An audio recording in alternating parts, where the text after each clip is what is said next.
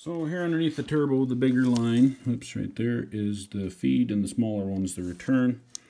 The feed line comes right up here, goes right there, and this is where, I got my finger in there. This rubber one here that I got my finger on is where the fuel comes back from the filter, and this is the line from the tank. So plan is to cut this off here somewhere and put a flare on there, and then just bend, put a 90, RT, lay down.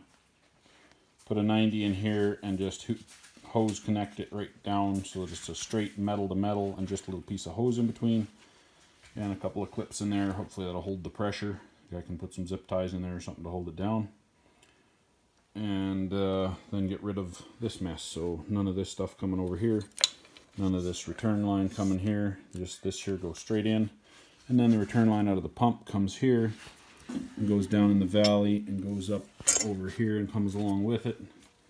And then over here somewhere, right here, we've got the return off the oil rail tying in there. That's all going to have to stay.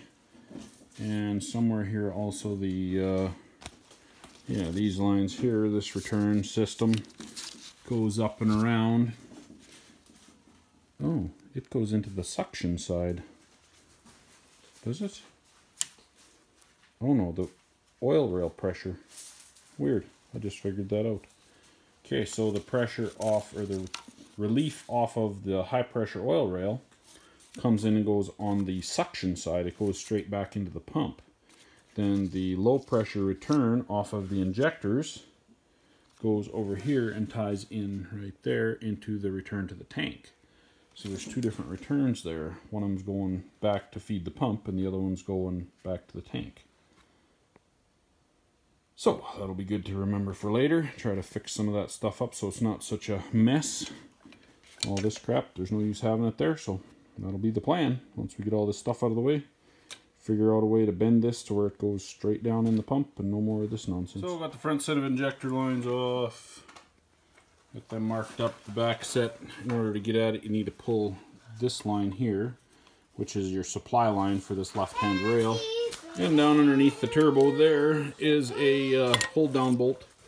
Of course it doesn't come out until it's ready to fall out, and then it falls right down underneath the turbo. So now I can finally pull this crossover line out of the way, and then pull these two lines off, and then I think I'm going to end up pulling the turbo off, which will mean pull this coolant return off, and then down there are the 4 bolts. But I got to still get the 12-point number 12 sockets there to pull the up pipes off of the turbo. And then I'm thinking that I'm going to reroute all this here. Fuel lines come up, this one and the return. They come up here and then they go up over the head. I'm thinking I might just reroute this to come along the front of the engine, maybe mount it over here somewhere, and run it straight up and over to the pump instead of coming up and over down in the valley like that. I don't know, just would make more sense to me. So if I'm bending tubing anyway, go find me some 1/2-inch stainless tubing and plumb it in right to the pump and pull that fitting out of the pump. Hopefully I can find a swedge lock fitting, and I'll just convert it all over to swedge lock, hopefully. We'll see what kind of fittings we got going in the pump and what we can do there, but if we got something threaded, I can hopefully find a swedge lock fitting to go in there, and then we'll for sure not have any leaks because it's rated to 25,000 psi, so we'll see how that goes. So got this other high pressure fuel rail out. I got this little cover over top. I'm guessing it's a little heat shield to keep off the turbo heat off the end, and there's a plastic plug in there, or a plastic thing on there, and this plug-in goes in the end of that. See, it goes in there like that, and yeah, get that out of the way. Getting close, just about to where you start pulling some tappet covers. Got this, I guess we've got injectors to pull out now. To mark them up, wrap them up real good, and lay them out of the way. And then we're ready. Oh, this PCV system can come off now. Yay, finally. So injectors, once you get the bolt pulled out, and you just use this little hold down piece, get your bar underneath there. Of course, it's always nice and easy to do it one-handed. And just give it a little pry and up it comes, and it's right out there. So as long as there's a spot for that, when you get up on the other side, this side here is all open and wide open as the passenger side, but a little hook bar once you get up on the other side there by the steering arm and whatever. So this side here is wide open, and they come up pretty easy when you do that. Passenger side, got the upper tappet cover off. Looks like we got a rocker rail instead of individual rocker arms. That's pretty sweet. We'll pull all these off tomorrow as it's 9:45, time to go in and go to bed. Then we're going to pull out all the push rods, and we'll mark them, keep them separate so they can all go in the same hole where they came out of. And we'll yeah, wrap them up somehow to keep them safe, and good to go with that. So got quite a ways today. Got to get these heads off and get them ready to go to town so they can go get decked and fire ringed and whatever, all kinds of fancy stuff we're going to do to them. Check all the guides and everything like that, and then be good to go. So pulling off the lower valve cover, has these little bolts going all the way around, and in the middle here in the injector groove, just dropped that on the ground, has got the long ones. Pulled those all out all the way around there. Pick that up and put it away. And then I'm going to take, wherever my hammer went, hey buds, oh right there. Just going to take this hammer and give it a little dead blow bump. I'm going to pick it off of there.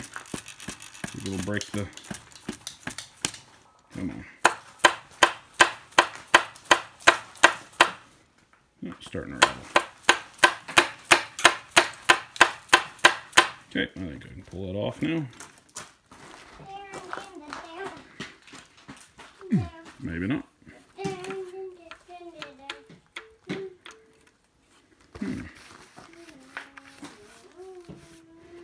It's got these little bolts here, but they don't go through to anything in there, so not sure what else is holding unless it's just the gasket still sticky. So up to the rocker shaft, I'm going to start in the back, move to the front, then here, then there, then there. Work our way back and forth to let it off evenly. I'm going to have to use an actual ratchet because otherwise they just fly right out. So take that off, lay it over there. We got cardboard laid out. We're going to mark all the push rods and everything as they come out, and all the intake bridge or the valve bridges. Mark all them up as they come off so they can go back in the same spot. Head bolts are all out. Got the little bolts out of there. Thing I hadn't done yet, so it'll focus right here. Holds on the return line or the fuel line. That was the fuel line supply for the DPF injector. So that was still there. And this right there, little bracket mounts on right there. So pull that out and get this nut out of the way. And then it's ready to come off the head. I already wiggled it a little bit of coolant coming in and out, so it's not fully drained. It's sitting here at a bit of an angle, so get that out of there. Stick that bolt back in the hole. Then we're ready to lift the head off. And the manifolds are still on. We'll take intake and exhaust manifolds off once it's off of there, and then we'll have a look, see if we can see where the coolant was coming out, or the coolant wasn't coming out, the compression was passing. I'm not sure if that's going to show up. See how it's rusty there? It shouldn't be. A little bit of, whoops, too jiggly. A bit of a line right here. I believe that'll be where it's been passing, so looks to me like that's where it failed to. You can see the cross hatching in there is still excellent. Cylinder cross hatching is in really good shape. I'll have a little closer look at all of the cylinders. Roll the engine up and down as once I get the other side off and see what the cross hatching looks like on all of them. Make sure I don't have any scarring anywhere. For the amount of miles on the truck, The engine looks in good shape besides this head gasket here. We'll look at the bottom of the head next and see what we can see on that. Flip it over here.